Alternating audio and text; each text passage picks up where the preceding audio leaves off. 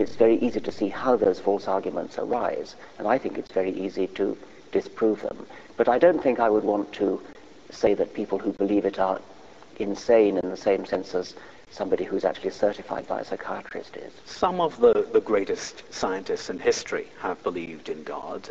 Isaac Newton not only believed in God, he wrote commentaries on the Bible. Gregor Mendel, the founder of genetics. Well, you could stop there. I mean, just about there are everybody. Lots of examples of this, and there are contemporary examples as well of great scientists who believe in God. They're all delusional. Well, firstly, as we were talking about before, Darwin made it possible to be an intellectually fulfilled atheist. Newton and most of the other people you're talking about lived before Darwin. And so I would be vastly surprised if any of them were anything but religious before. But there are decent scientists today who believe in Well, God. we've got to be a little bit careful there. When you talk about decent scientists today who are religious, ask them very carefully precisely what it is they believe. I mean, some of them go to church because they like the music. Some of them believe in some sort of pantheistic spirit of the universe. Then they're using a word like God. Einstein was one of these. Einstein used the word God a lot. And plenty of people think, because of that Einstein was a religious man. Well, he wasn't.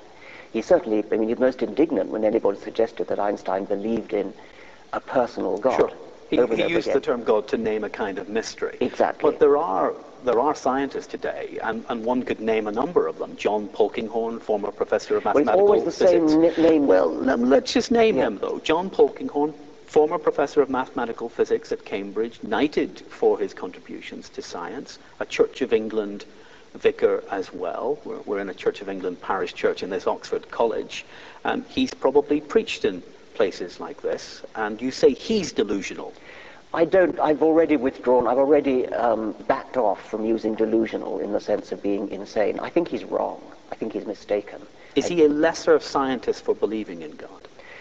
No, he's an excellent quantum physicist, and there's no doubt about that. And when I talk to people who have managed to combine religious belief, not just a sort of deism, and not just a belief that there's some sort of great spirit behind the universe, but in his case it really is full Church of England. I mean, Jesus died for our sins, etc.